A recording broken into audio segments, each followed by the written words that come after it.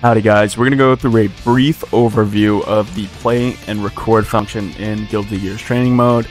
First thing that I want to set up with is going to button settings. We want to make sure that we have a play and a record macro set.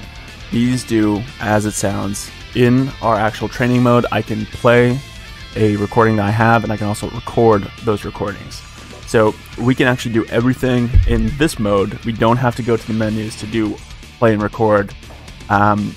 But there's some additional features that we can play around with in the menus. Anyways, the first thing that we're going to start with, we're going to look to the top right corner where it says Trainee Dummy Slot 1. Whenever we see this, we can know that this means that I am player 1. You are the character that you wanted to practice.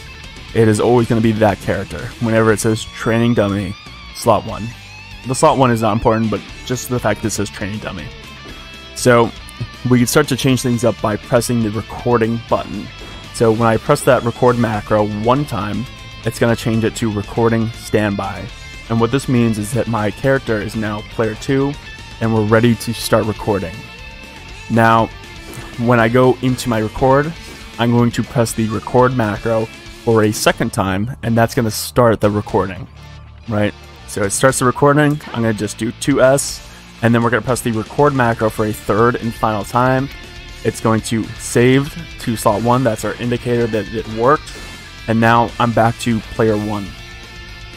So now that we've had this recording set, now whenever I play our play macro, we can just get Kai to do what we just recorded. To say that I wanted to keep slot 1's recording, and then I wanted to record a different second slot.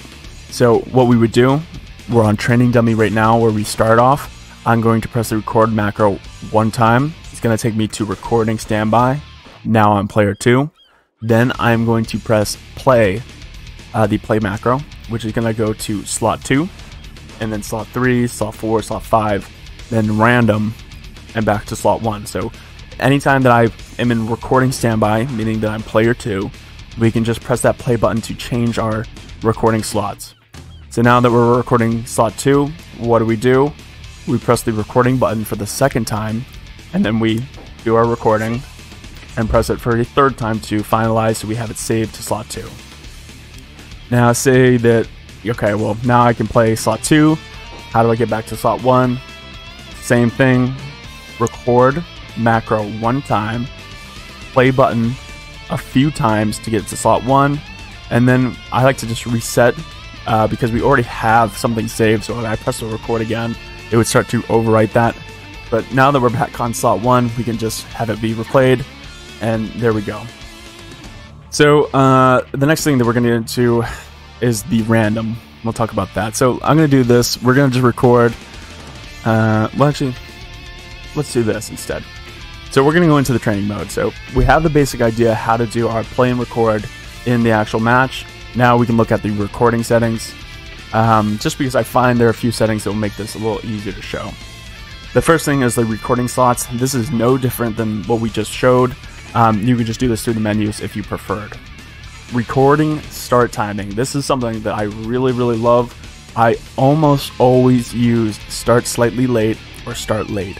And essentially what this does is when I go into my recording, so I press the record macro the first time to get to Kai, and I press it a second time, we're going to get a nice red bar, and during that bar's animation as it times down, none of my inputs will come out, so Kai will just stand there, right? He won't move. But what this allows us to do is that we can do, near buffered, reversal timings, or I can do, basically I can hold up back, and at the soonest frame, we're going to go up back.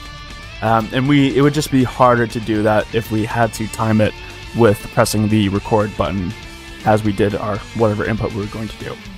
So I really like this macro, or excuse me, this option to start slightly late. You want a little more time, you can do start late. Play after position. This is a quality of life, so depending on the situation. So we're going to do 2 recordings.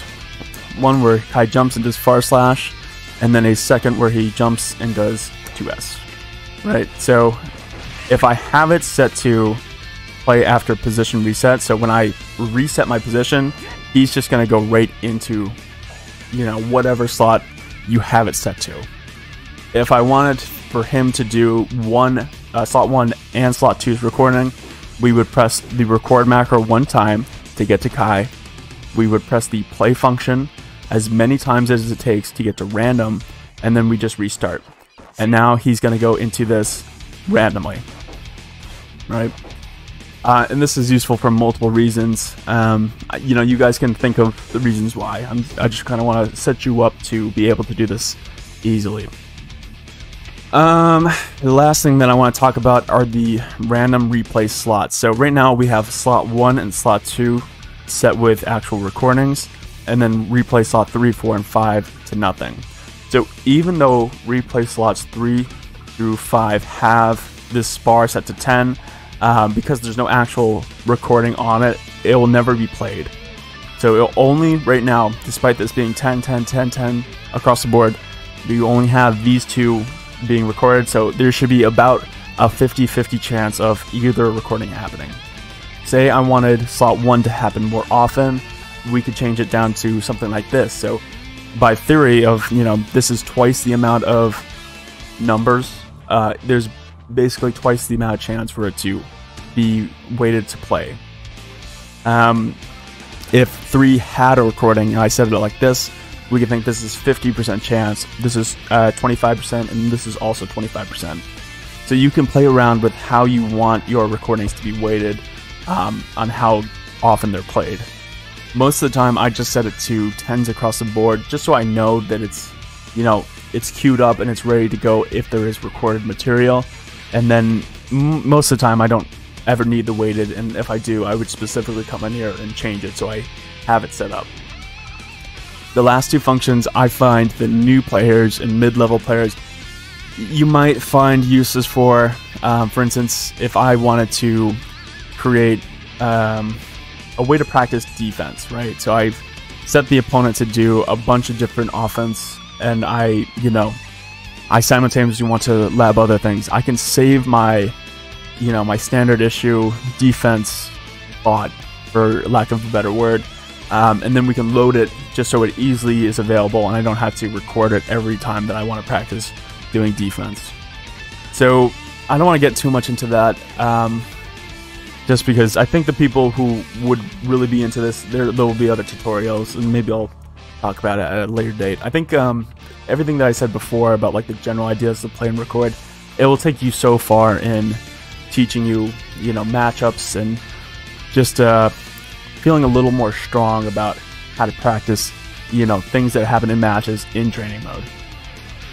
So my last recommendation, and this is more just a recommendation for setting up your recordings, is that I like to start every recording with a jump or just some sort of cue so that I know that the recording's about to start. So if I start with a jump, right, it just makes it easier for me to, if I'm practicing how to get around this move, right? So let's say that we're practicing slot 1, and I'm always going to do this. I can play around with the timing of how I'm going to do this, but the jump just lets me be a little, you're just a little easier to get into it than if it was just immediate. So if it was immediate, say it was just like this. Oh, excuse me.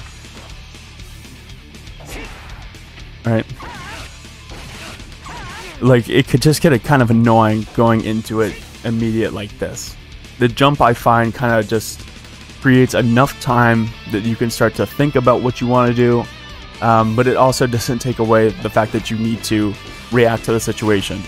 So if I set multiple different situations, so slot 1 is jump into far slash, slot 2 is jump into delay, then far slash, you can still change up how the timing is. You always just have a buffer to get ready to go into it by having a jump start. The recording, I should say. I think that's the basics. That's what I wanted to break down.